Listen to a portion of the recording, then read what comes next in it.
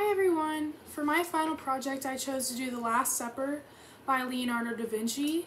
It is a fresco-like painting and it is located in Milan in the Santa Maria dei Grisi along the back wall of a main dining hall. So some of the interesting story aspects of this painting, as many people know, it is a depiction of the Last Supper as read about in the New Testament of the Christian Bible. It focuses on two main parts of that story.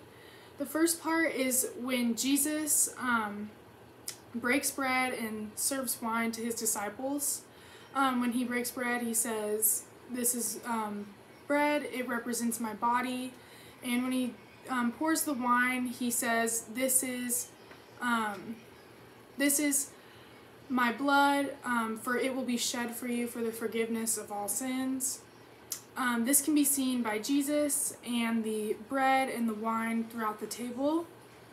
The second interesting part that Leonardo focuses on in this painting is when Jesus announces that one of them will betray him that evening. And he says that the person to reach for the plate will do this.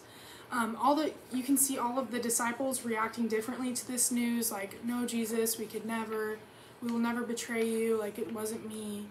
And Judas is actually seen right here, and he is holding a pouch that Leonardo implies is a pouch full of money for his reward for turning Jesus in. And you can also see him reaching for a plate, which also implies that he is the one to betray Jesus.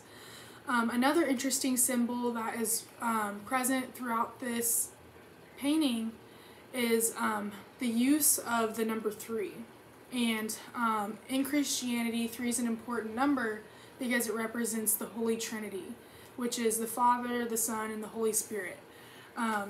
So you can see several groups of 3 throughout the painting. There are 3 windows in the back. All of the disciples, there's 4 groups of 3 disciples. So here's a group of 3, here's a group of 3, here's a group of 3, and here's a group of 3. So Jesus also represents a triangular 3 thing by the way that Leonardo painted his body with his arms to the side and him upright.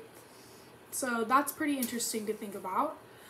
And some cool historical facts about this piece. It was uniquely created similarly to a fresco, like I said earlier.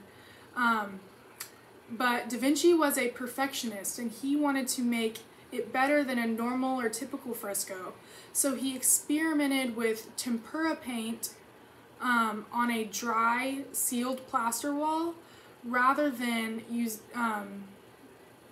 how a typical fresco is made by painting on a wet plaster wall. And this was actually unsuccessful, which is crazy to think about because it's still such a famous painting. But the painting soon flaked a couple decades after it was created, and now it has severe deterioration. And what's on the wall in Milan today is actually not exactly what it originally looked like when Leonardo painted it, because it's been restored so many times. But yeah, it took Leonardo around 3 years to paint this, and again it was created in Milan, still is in Milan, in the same place that Leonardo made it, and it was commissioned by the Duke of Milan to paint it.